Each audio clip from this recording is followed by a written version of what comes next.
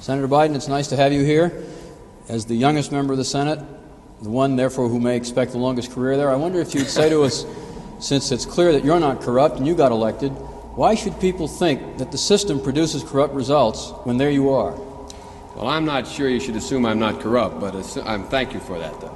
The system does produce corruption, and I think implicit in the system is corruption, when in fact, whether or not you can run for public office, and it costs a great deal of money to run for the United States Senate, even from a small state like Delaware, you have to go to those people who have money, and they always want something. We were told that we politicians, as the young kids say, rip off the American public. I think the American public, in a way, rips off we politicians by forcing us to run the way they do. To raise $300,000 is no mean feat. And unless you happen to be some sort of anomaly, like myself, being a 29-year-old candidate and can attract some attention beyond your own state, it's very difficult to raise that money from a large group of people. I'm a 29-year-old oddball. The only reason I was able to raise the money is I was able to have a national constituency to run for office.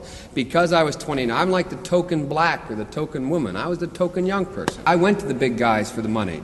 I was ready to prostitute myself in the manner in which I talk about it.